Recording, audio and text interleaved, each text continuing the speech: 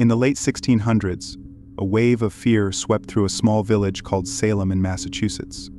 This fear led to one of the most famous events in American history, the Salem Witch Trials. In this video, we will learn about what caused these events, who was involved, what happened during the trials, and what happened afterward. In 1692, Salem was a small village with strict religious rules. People in Salem believed strongly in God and the devil. They were also scared of witches, who they thought could use magic to harm others. At this time, the village was dealing with diseases, wars, and other problems, making people very anxious and fearful. The trouble started in the home of Reverend Samuel Parris.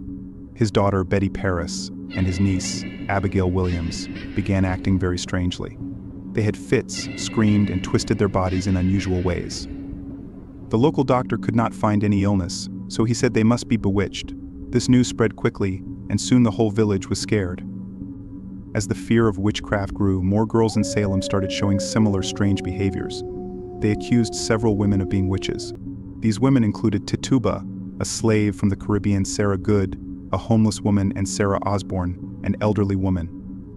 These women were easy to blame because they were already outsiders in the community. The number of accusations quickly increased. The scared villagers began to blame more people for witchcraft. The fear spread to nearby towns, and soon many people were accused of being witches. The community's deep fears and suspicions made the accusations grow out of control.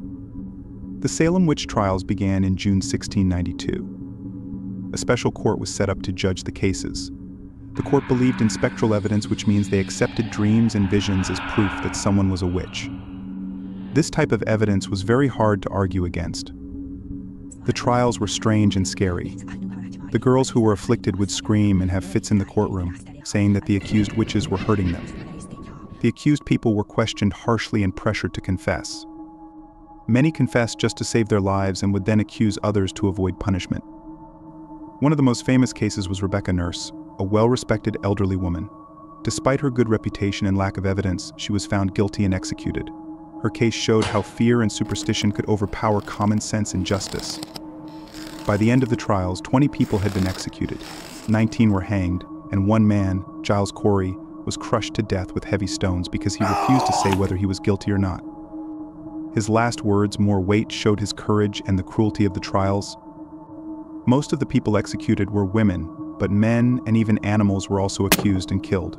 The trials created an atmosphere of fear and mistrust, turning neighbors against each other. The accused had almost no way to defend themselves against the unfair trials. By late 1692, people began to doubt the trials. Important leaders like Increase Mather spoke out against using spectral evidence. Governor William Phips eventually stopped the special court and declared a day for the colony to fast and pray for forgiveness.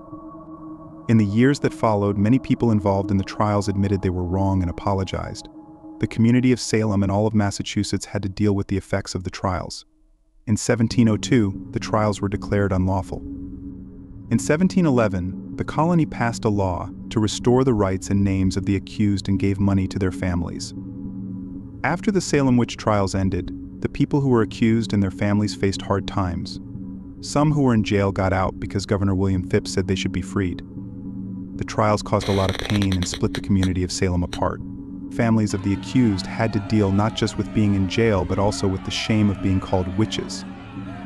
In 1711, many years after the trials, the government of Massachusetts admitted they were wrong.